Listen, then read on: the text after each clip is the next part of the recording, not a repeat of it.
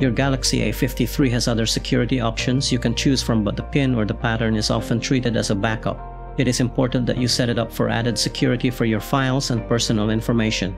So in this video, we will show you how to set up the pin security on your Galaxy A53. But before anything else, please like and share our videos so we can help other users as well. Now going back to our topic, here's what you should do. So to set up your pin, pull up the app drawer and then tap Settings. Scroll down a bit to find the lock screen option, and once found, tap on it. Tap Screen Lock Type and you'll see all the security features you can use on your phone. Tap Pin to proceed. Now enter the pin you want to use and tap Continue.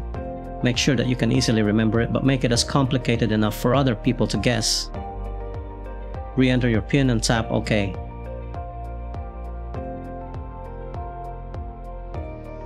You will then be prompted on how you want the notifications to appear on the lock screen, so make necessary changes and tap Done.